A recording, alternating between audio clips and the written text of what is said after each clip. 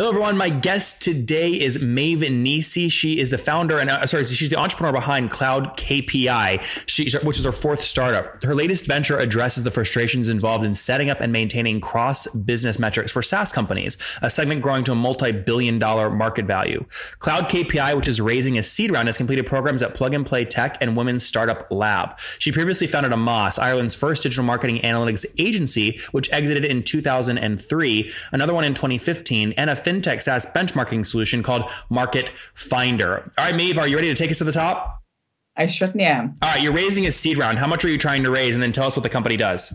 Okay, so we're raising $1 million. And what the company does is, okay, so if you know SaaS companies, I mean, that's what you guys are all about, okay? Yep. And the really hard part about SaaS is that you have to keep growing fast all the time. You got to continue to grow fast to get to the level of revenues that's going to give you your profitability.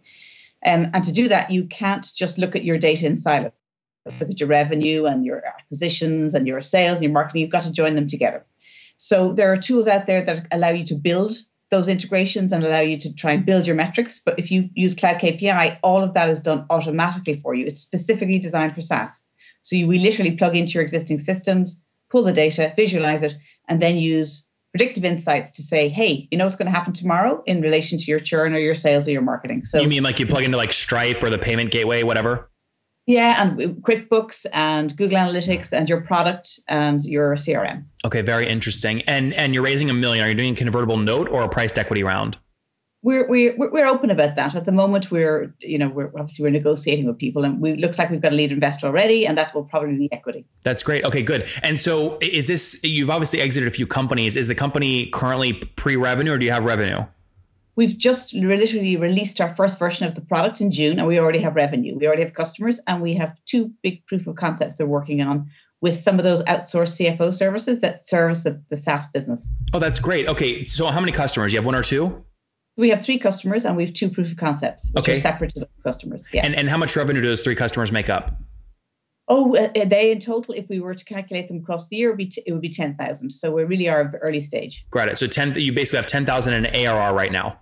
Exactly. Oh, I love it. We're right at the beginning. The baby is just popping out. This is beautiful. Yes, and if you knew how painful that is, you'd know that it's not good. I will not even admit to try and empathize with you because I have no idea what that is like. But walk me through what they're paying for. So how are you pricing? So our pricing, like everybody else, we've struggled with this one. And what we've come down to is the fairest way of doing it is we base it on their ARR. And there's very good reasons for that, because we learned very quickly. We did a lot of discovery with companies in the US to find out exactly what's going on with SaaS businesses. And what we discovered is that in the very early days, your metrics are pretty damn simple, right?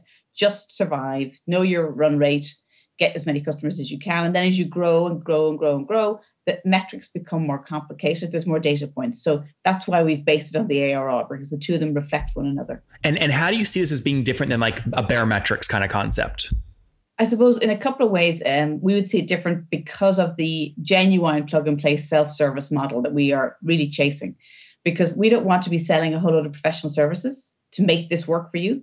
We want you to literally be able to pop it in, plug it in and use it. I'm not familiar with Barometrics. Do they have a big professional services thing, or I thought you just connect to a Stripe and boom, it works? Yeah, of course, there are integrations that work like that, but ours are going across all of the different systems across the business. And we concentrate solely on SaaS. So there are some differentiations around what we're doing. And tell me why you, and it looks like your best friend, you guys have this great picture on your website. Her name is Brenda, I believe, right? Brenda Jordan, yes. Yeah, why did you guys get into this? Why SaaS? Why software? Okay, because we had both separately completely had 2 different worlds. I was working and building a digital marketing strategy company with a lot of analytics work that I was doing on behalf of clients. And separately, Brenda she had a big management accountancy firm, and she was doing the same around revenue metrics. And both of us were using existing platforms that allow you build dashboards. And we said, this is really frustrating. Which ones? What were you using? I don't think I'm not going to diss them because they're the very well-known names that you guys all know, right? Okay.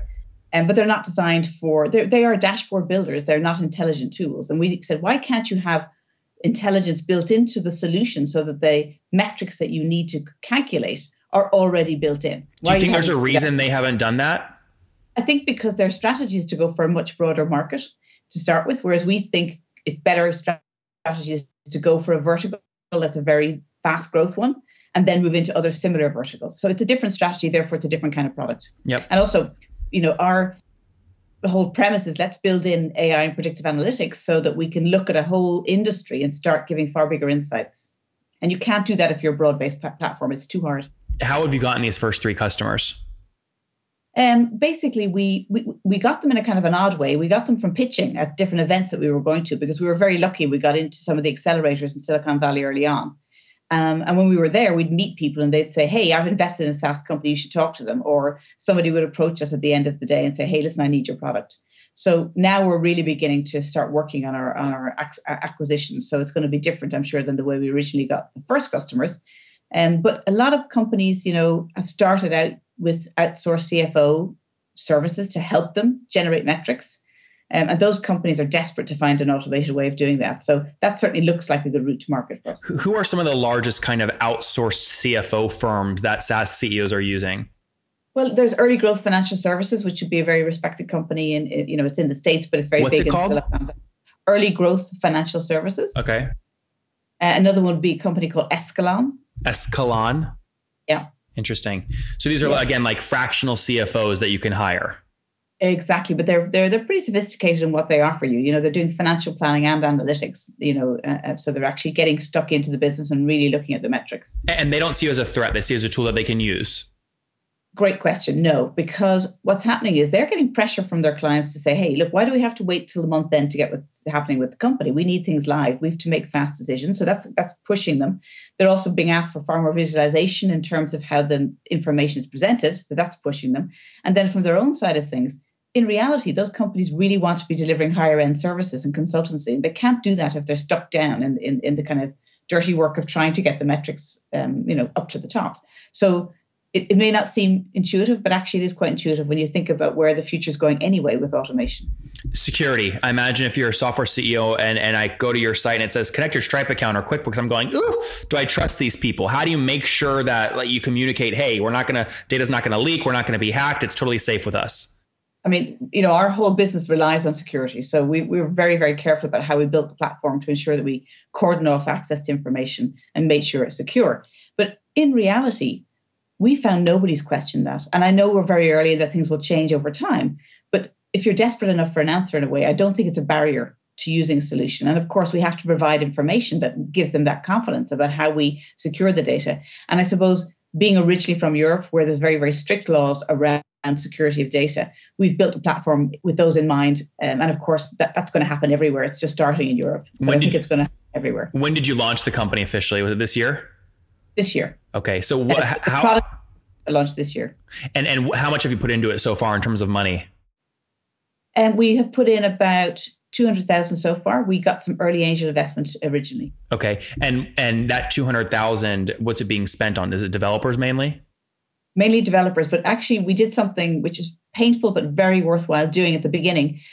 We decided to really learn about the market because most of us have done products before. And if you go out, with something that doesn't have a good match, not a perfect match, but a good match, you're just not going to get anywhere. So we did a lot of work of researching with SaaS companies in Silicon Valley in particular to start with. And then, so obviously we spent money on that and then the product. Last question here, Maeve, before we wrap up with the famous 5. You're just starting. You have some proof of concepts. You're going to have to use all the negotiation power you have to get a valuation on this $1 million that you're raising to make sure you guys don't get diluted a ton. What valuation are you aiming for? And when you get pushed on it, how do you defend it? We are aiming for 5. I think in reality, we're going to get pushed down to 3.5. Pre-money or post? Pardon me? Pre-money. Pre-money. Okay. Pre-money.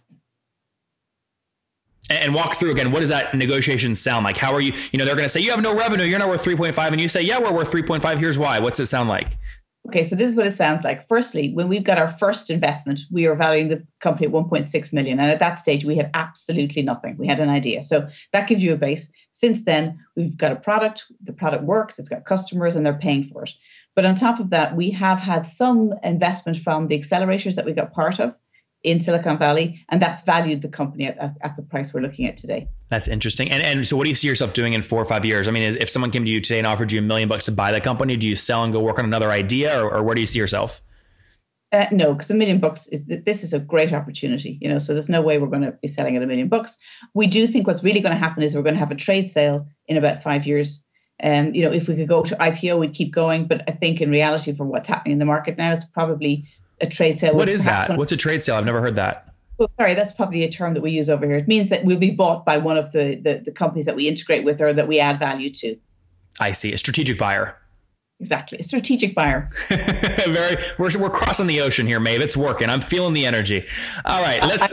I thought I had managed to cross over that chasm, spending 2 years in Silicon Valley, but you can't take the Irish out of me. I hear you. Let's wrap up here with the famous 5. Number 1, what's your favorite business book? Oh, it's got to be The Mom Test. The Mom Test.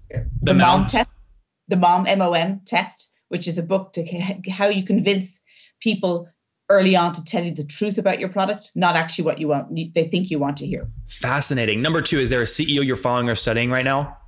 Oh, I always watch Amazon. I mean, that's just the guru. I just follow him all the time. Number 3, what's your favorite online tool for building a business? Oh, God, that's a very good question. I think probably I use things like SurveyMonkey a lot to try and get feedback. Yeah, that's a good one. Number 4, how many hours of sleep do you get every night?